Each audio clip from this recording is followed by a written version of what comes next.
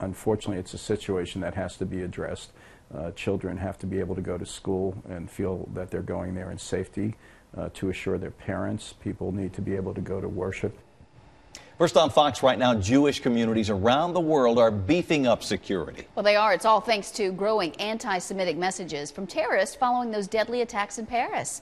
Fox 17's Michaela Lewis live in Metro Center tonight. Michaela, this is impacting our Jewish community right here in the Mid-State. Well, Scott and Stacy, right now, Facebook and Twitter seem pretty harmless to all of us using it from day to day.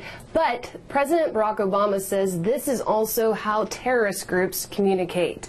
Now, the Jewish Federation and Foundation of Nashville and Middle Tennessee says it works with communities in Europe and other parts of the world that are working on security issues in their Jewish centers. With the horrific terrorist attacks in France last week, the needs for safety measures are skyrocketing right now.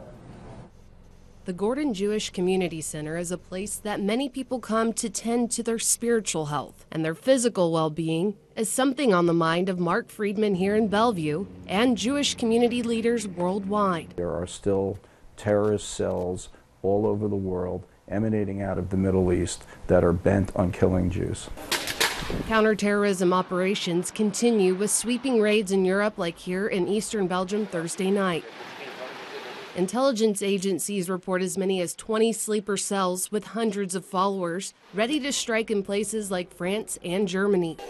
President Barack Obama says terrorists are communicating primarily through social media. When we have the ability to track that in a way that is legal, that's a capability that we have to preserve. The Jewish Federation's France Emergency Fund. Friedman is the director of the Jewish Federation and Foundation of Nashville and Middle Tennessee. With places like Great Britain adding police patrols at Jewish centers, Friedman says financially, Semitic communities' security needs worldwide are going from $200,000 to more than $10 million now as a result of attacks on France last week and others prior. Both a tragic situation and a necessary situation at this point in time. Now, Friedman won't comment on if there is any additional security being implemented in the Nashville facilities, but he says that safety is always a priority. Parents to feel that they can come here and be safe and sound, and we do the best possible job that we can. Friedman says it's not just a heightened concern for Jews.